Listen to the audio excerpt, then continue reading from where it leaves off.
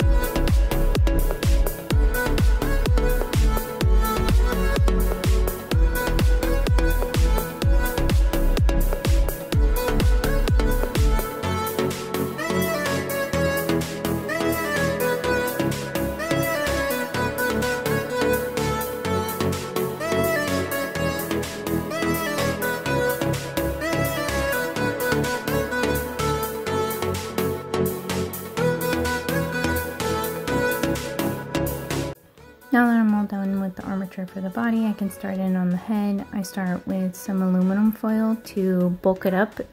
I get the general skull shape for the bat, and then I take my sheet of Living Doll Super Sculpey and I cover the aluminum foil ball and shape it out until I'm satisfied. And here I am adding some detail, starting with the nose. I love this nose. The reference picture, the little nose looked like a heart, and that made me happy, and I thought it was super relevant.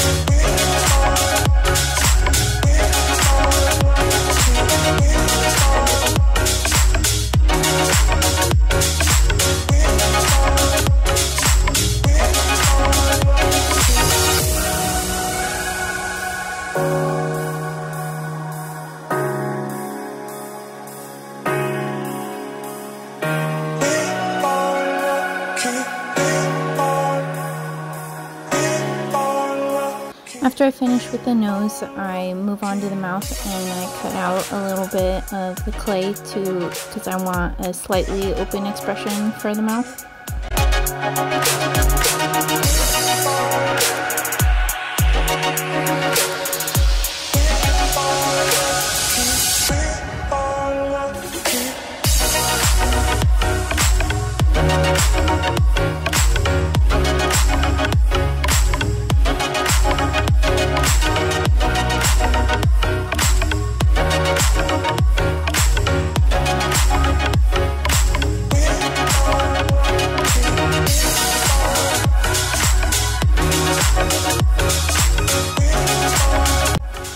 Now it's time for the eyes. I take 2 balls of clay and I put them in the indents in the head, and I make a little snake of clay here for the eyelids.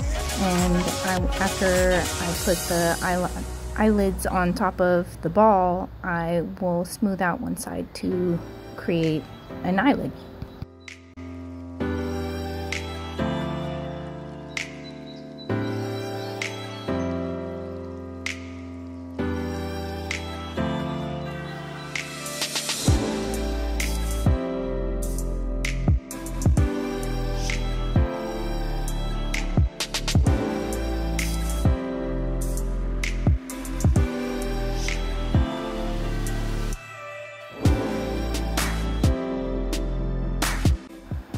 I'm using cause clay to make the ears because it is a flexible, bendy clay even after it bakes, and that way it won't break. So I'm making a little triangle, and with the echolocation stuff, these bats have ridges inside of their ears, like for gathering sound, and I'm texturing that out with a ball stylus. And I'll take a little bit of bacon bond and attach the ear so that it doesn't fall off, and I'll smooth it in so it blends into the face.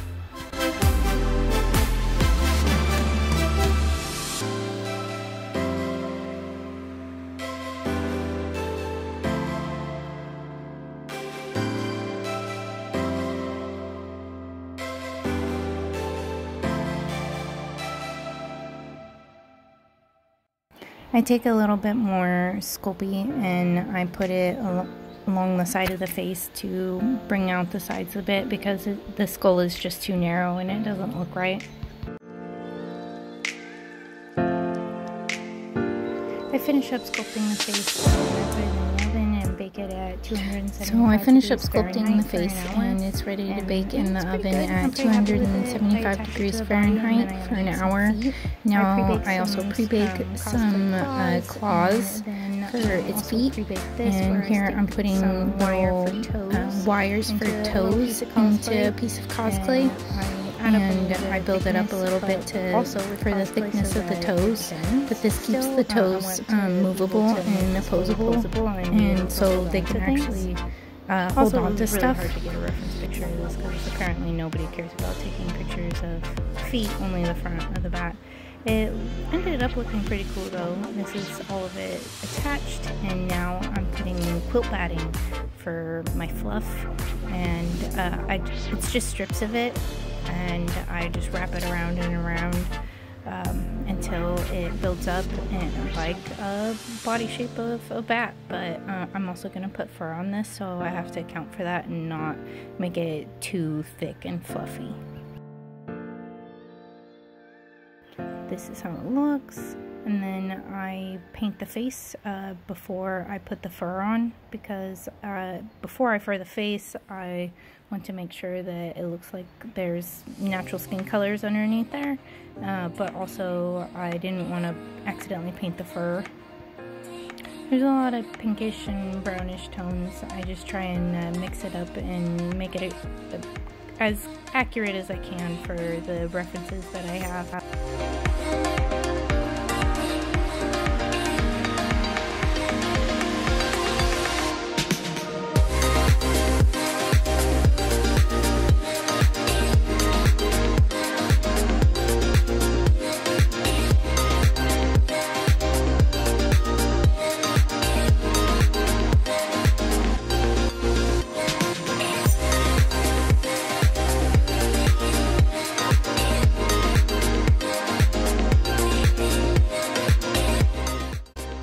paint the back feet the same brown that I use on the face. I painted the claws too, but I painted them more like a bone white, and I did a really bad job at taking video of this, so there's no video.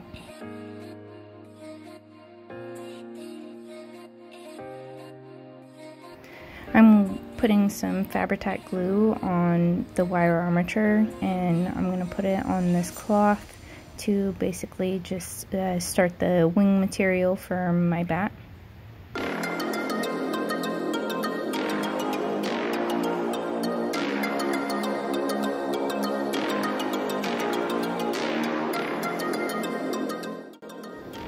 I trace out a general shape with some pencil before I cut it, so I've got a general idea of how I want it to look.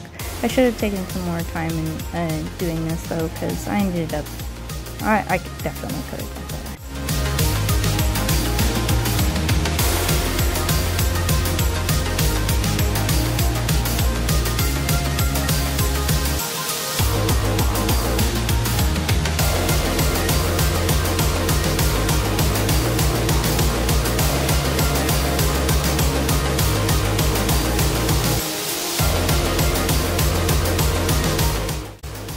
Now it's time to add some fur. I was terrible at this. I'm not very good at sewing, but I made it happen. I was pretty proud of the end result, even though it took me way longer than it should have, and I got a lot of knots in my thread.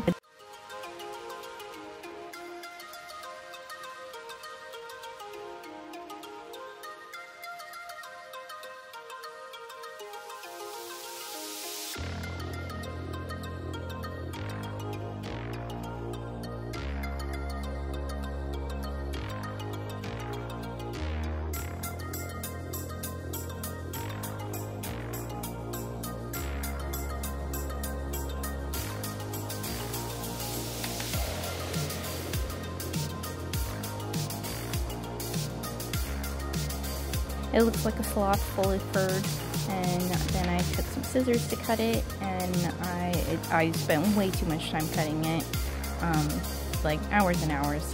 I should have used some shavers. Here I'm furring the face. I'm using Mod Podge to attach it because it dries clear, and it does a pretty good job at holding things on there. Got the muscles. There he is, fully furred in the face. I also used UV resin for his eyes, and I used like a nail thing for it. He's starting to look so cute.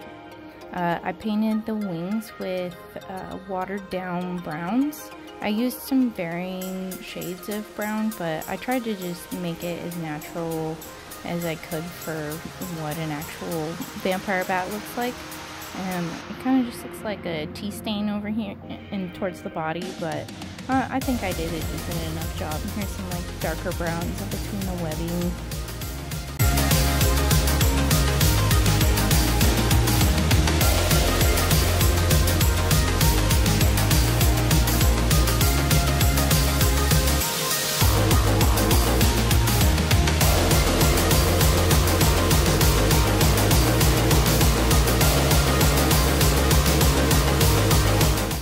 I'm really happy with how he turned out. He is fully opposable. His legs bend, and even his little toes bend because they have wire in them, so it can do hanging poses, it can do sitting poses, and it's soft and squishy like a stuffed animal. I love it. So does my boyfriend. I think he turned out pretty cute. I'm happy with him for my first art doll. If you want to watch me make more stuff, subscribe.